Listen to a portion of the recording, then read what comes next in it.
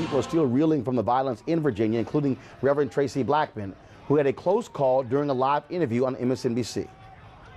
As we were closing down, I've got to go, I got to go. Oh my goodness, I don't know what is happening here. I don't know what just happened there with our guest, but we're going to try to find out what happened. And she was standing at the location where it looks like now violence has broken out. Joining us via FaceTime from Cleveland is Reverend Traci Blackmon, Executive Minister of Justice and Witness Ministries, United Church of Christ. Reverend Blackmon, first and foremost, what actually happened there when you were live with Joy-Ann Reid on MSNBC? Well, thank you for having me on this show, Roland. Joy had asked me to come on her show and provided security because of the volatile nature of the area. And at that moment, we heard some pops. I heard pops in the background. I don't know if those were gunshots or some other form of distraction that the white nationalists were using. But the security she assigned to me swept me off of the camera before I knew what was happening and took me into a safe area. So there was concern about security for your safety. Correct. Now, on Friday night, I got a call from Reverend Dr. Barber, William J. Barber, with regards to those white supremacists marching in the University of Virginia. And he said you had reached out to him, and that many folks there, religious leaders, were very concerned about their safety that night as well. And so you had a very tense 24, 36 hours. Absolutely, Roland. And I'm from Birmingham, Alabama. So I've seen Klan marches before.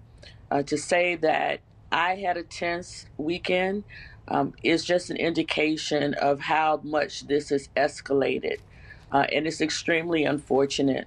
On Friday night, we'd gathered as people of multiple faiths, multiple races, to prepare ourselves for Saturday. It was not a protest, it was a worship service. And by the close of the service, we were unable to leave the church because there were hundreds of white supremacists, predominantly young men, marching down the street in front of the church, in the park, carrying torches. And they were chanting blood and soil, you will not replace us. And then they were alternating that with Jews will not replace us and Black Lives Matter. So we were held hostage in the church and eventually forced to leave out of side doors and back doors to escape the mob that was in the front. When you look at this late reaction from President Trump, when you look at folks who all of a sudden who want to suggest that he somehow was doing the right thing and was speaking out against bigotry, what's your response? Before you do that, I want to go ahead and play. This is what Vice President Mike Pence had to say defending Donald Trump. The president made it very clear in his statement this weekend that we condemn all forms of hate and violence. Would it help and to particularly say again more clearly? Condemn, as we did yesterday, we condemn the hate and the violence and the bigotry of organizations that showed up in Charlottesville like the KKK and white supremacists. The president was clear on that and will continue to be clear. But I think you'll also see this president call our country to move beyond these fractious times and come together around the values that we share. So Traci, when you hear Vice President Pence say, let's come together on shared values, again, had Trump done the right thing Saturday, this would not be an issue. I think that's one of the most hypocritical things I've heard this week, Roland. I blame the Trump administration and the GOP that preceded him and that are governing with him for the nature of violence in this country right now. They have made it a safe place to hate here. It didn't start with Donald Trump. It started with the 8 years preceding him when the GOP made a pact together to disrespect the first Black president of the United States publicly and openly. Not just his policies, but they made a pact before he made policies that they would support nothing that he did. And they spent 8 years preparing the ground for him to be disrespected and for the tone of this nation to change in leadership. That made room for the election of a Donald Trump who ran on a platform of hatred. I question whether or not he actually made the additional statement yesterday because he had some clarity, or whether he made that statement because David Duke, one of the ex-leaders of the Klan, but still very active, called him out on social media, and therefore he had to do something to distance himself in a way that he had not before. But Traci, we know also through reporting that Steve Bannon and Stephen Miller encouraged him not to be too hard on the white supremacists on Saturday, saying they were a small but critically important part of his base. What does that say when you have literally individuals who have racial resentment feelings sitting right there in the White House at the right hand of the president advising him? It was Bannon leading Breitbart, who said that Breitbart.com was the home of the alt-right, which we call white supremacists. Absolutely, Roland. And let's not forget that the young man who drove his car through that crowd when his mother was interviewed, what she said is very telling. She said, "I didn't know he was at an alt-right rally. I thought he was at a Trump rally."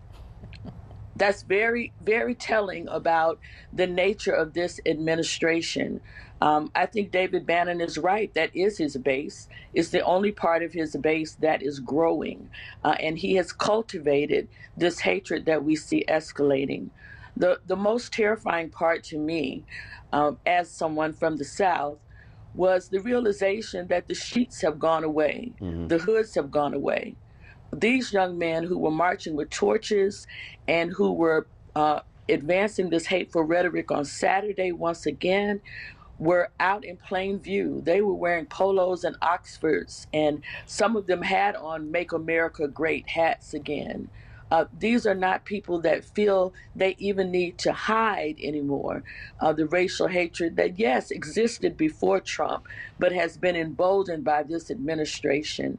He has made space in America for intolerance and hate, and that is unacceptable. Reverend Traci Blackmon, we appreciate it. Thanks a lot. Thank you. Let's go to our panel. Don Calloway, CEO of Pine Street Tragedies. Avis Jones-DeWeaver, leadership strategist, author, How Exceptional Black Women Lead. And also Brandon Cooper, the chairman, Prince George's County Republican Party. Brandon, I'll start with you. Trump has been whining, complaining how the media was still criticizing him. He was late. He screwed up. Yeah, my grandma would say he was a day late and dollar short. You mentioned earlier that this whole media narrative for the last 48 hours is one of his own creation. That's some of the pattern we've had this administration. Too often he shoots himself in the foot. There are many Republicans who came out on Saturday from a broad ideological spectrum, from Ted Cruz, who called it what it was and called for it to be labeled as domestic terrorism, from Ronald McDaniel, chairman of the National Republican Party. But for some reason, Trump and his, I guess, staff in the White House could not speak to that same efficacy, and that's why we're here today. So you're 100% right. He was late on the comment. What he gave yesterday was a great speech. It should have happened 48 hours earlier. Avis, when you look at, again, his reaction, when you look at the white supremacists who were elated that he did not slam them on Saturday, this man has courted white supremacists. He has pushed the racial buttons. This is his base. He has hired them in his administration. When you look at Steve Bannon, Stephen Miller, Sebastian Gorka, Sam Clovis, this man is comfortable with bigots around him and advising him. Let's just acknowledge that birds of a feather flock together. Okay, let's just call a spade a spade. If he is comfortable with these people around him, what does that say about him? We have a white supremacist in the White House at the highest level, I would argue, occupying the Oval Office. Let's just be clear about that. And I'm not very happy, quite frankly, with his speech. He sounded like he looked like somebody that was called to the principal's office. Clearly, he didn't want to be there. He was reading word for word. There was no passion there. And you have to be very specific about his language in terms of how even the right are interpreting it. These right-wing people are interpreting his statements as still some sort of placation to them. His definition of racist is different from our definition of racist. There was analysis of his tweets on Twitter. He's 5 times more likely to call black people racist than he is to call white people racist. So they are still seeing daylight in his even revised statement that he's just as likely to go after Black Lives Matter, for example, than he is to go after the KKK. And we all know that that's the truth. Don? You know, I do a lot of other media, and I think it's important to quash this narrative that we're starting to see.